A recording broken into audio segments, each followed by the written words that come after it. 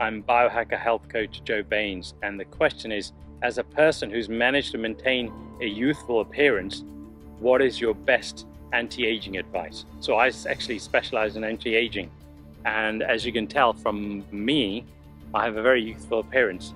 I'm actually 56 years old, and I didn't used to look this young.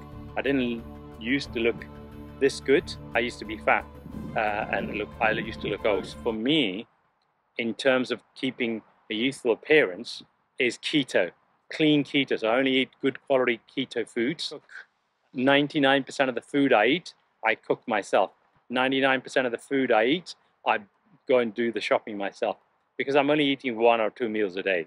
So it doesn't take much effort, to be honest.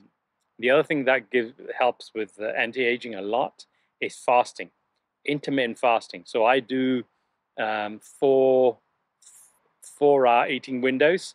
So because I'm only eating 1 or 2 meals a day. And the other one is also prolonged fasting.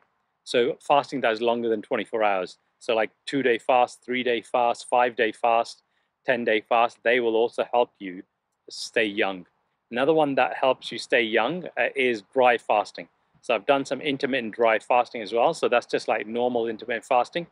But outside of your eating window, you don't drink either. So it's a bit like Ramadan, but you choose the hours.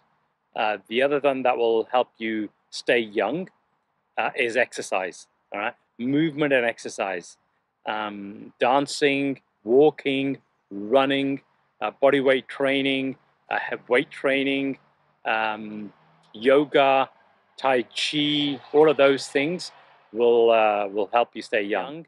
Is breathwork. So I do a lot of breath work, especially like Wim Hof breath work or the breath of fire.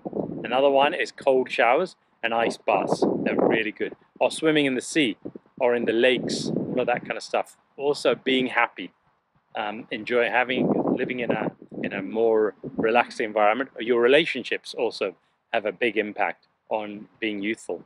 So if you have a shitty relationship at home, then that will age you faster. If you hate your job, that will age you faster. If you hate your boss, that will age you faster.